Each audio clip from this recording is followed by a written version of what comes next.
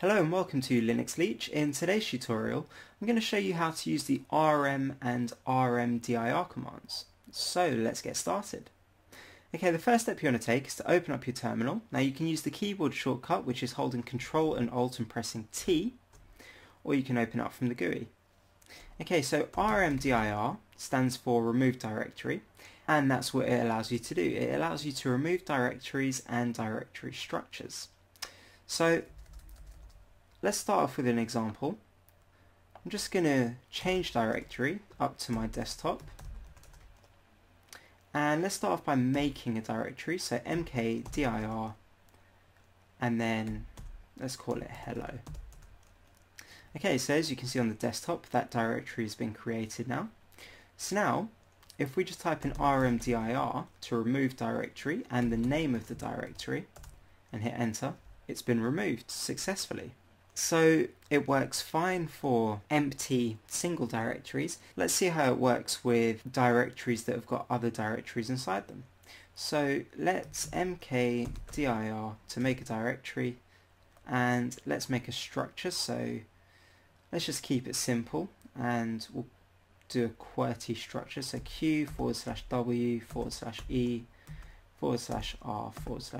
and y. So there we go, so we've got our directory structure here. So the bottom directory is the Y directory, and then above that is T, R, E, W and Q.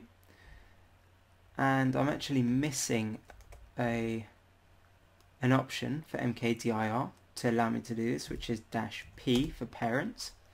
And now let's just hit enter, and there we go, we've got the directories here.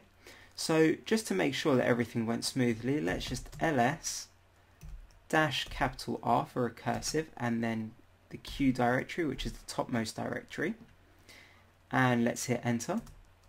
And there we go, we can see that it did create the directory structure that we wanted, so that's all fine. So now let's type in rmdir Q, because we want to remove the Q directory. So let's hit enter, and we get a message here which says failed to remove the Q directory. The directory is not empty. So to remove file structures, what we would have to do is we would have to give rmdir an option that will allow us to do that.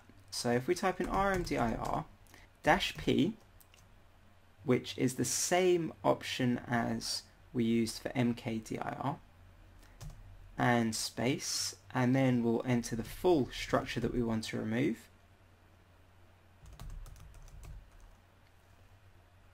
And if we hit enter now, it will actually remove the entire directory structure.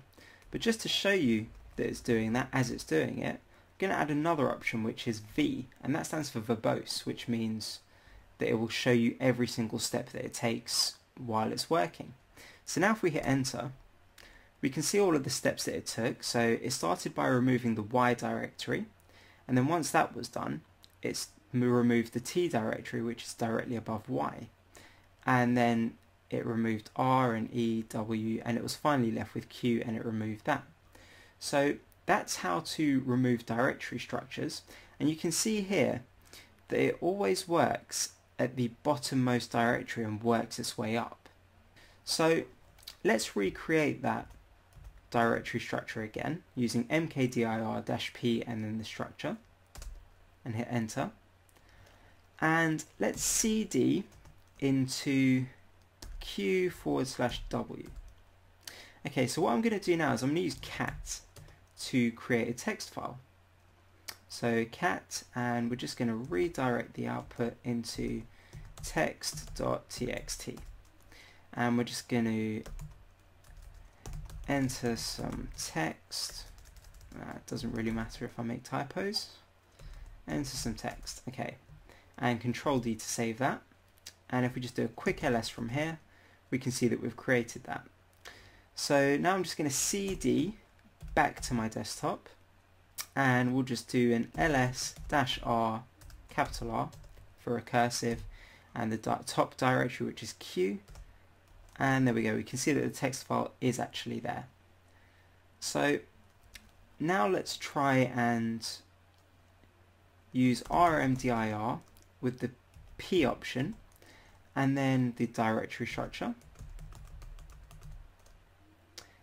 So that's exactly what we used before to remove this exact same directory structure. So now let's see if it works. And there we go. So we've got another error, and it says that the directory is not empty. And we've actually got our P option here, which is what we used before when we got the same error message. Now, if you just pay some close attention to this bit over here, it says that it failed to remove the q/w directory. So if we just do a quick ls-r on the q directory to see everything that's below that, we'll see that it actually has removed the y, t, r and e directories, but it couldn't go any further because this text file is there. So to actually remove directories that have got files in them, we need to use another command, and that command is rm, which just stands for remove. So if we type in rm and then dash lowercase r for recursive and space q, which is the top level directory that we want to remove everything that's within it and lower than it, and then we hit enter, and let's just type ls, we can see that everything's all gone. There's no q directory anymore, and everything below that has all been removed. So that's how to use the rm command, a brief example of how to use it. There are some other options, and you can check out the man pages for that, but that's just the basic idea and difference between rmdir, which is used for removing empty directories and empty directory structures, and rm, which you can use to remove directories, directory structures, whether they be empty or not, as well as a single file or a single directory. rm will allow you to remove any of those. So that's the main difference. Now, rm's a little more dangerous than rmdir because it will allow you to remove directories that do contain files. So if you were unaware that files were in there, you could potentially delete some of your work. So I find that it's always a good idea to just run rmdir first, and if that does come up with some error flags, then I know that there's the odd file in there and it will tell me where it is, so that I can go down and inspect that file, see if it's something I want to keep before I actually use rm to remove everything.